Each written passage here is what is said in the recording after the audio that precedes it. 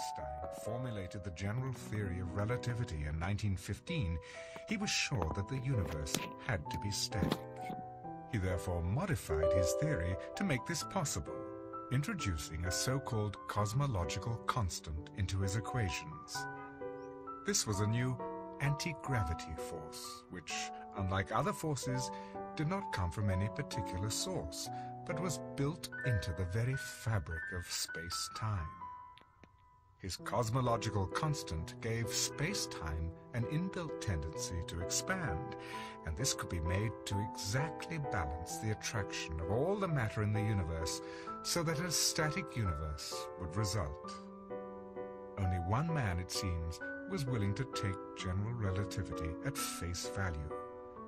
While Einstein and other physicists were looking for ways of avoiding general relativity's prediction of a non-static universe, the Russian physicist Alexander Friedmann instead set about explaining it.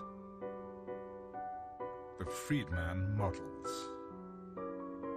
The equations of general relativity, which determined how the universe evolves in time, are too complicated to solve in detail.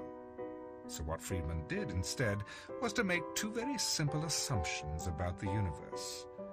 That the universe looks identical in whichever direction we look, and that this would also be true if we were observing the universe from anywhere else.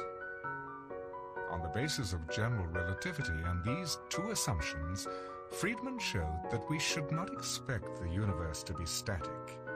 In fact, in 1922, several years before Edwin Hubble's discovery, Friedmann predicted exactly what Hubble found. The assumption that the universe looks the same in every direction is clearly not true in reality. For example, the other stars in our galaxy form a distinct band of light across the night sky called the Milky Way. But if we look at distant galaxies, there seems to be more or less the same number of them in each direction. So the universe does seem to be roughly the same in every direction, provided one views it on a large scale compared to the distance between galaxies. For a long time, this was sufficient justification for Friedmann's assumption, as a rough approximation to the real universe.